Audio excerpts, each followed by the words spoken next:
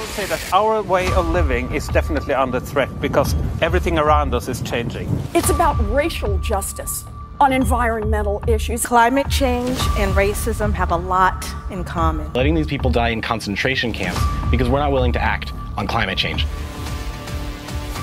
We have 12 years. The world is going to end in 12 years if we don't address climate change. People are dying.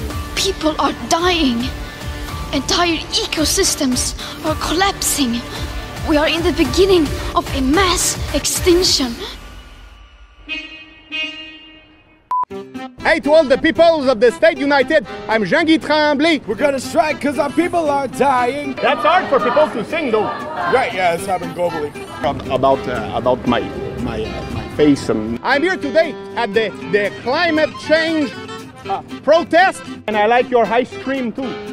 I'm making the joke. The Ben and Jerry were shit like that. No go. Keep the carbon in the soil. Hey, yeah, that's it. No go. Are you here for the change climate? No. Oh, you're just the Mexican. Carbon in the soil. Hey. No go. To learn and to be educated, let's go together and do that. No, I got it. Where were you 5 minutes ago? Ok, j'ai besoin.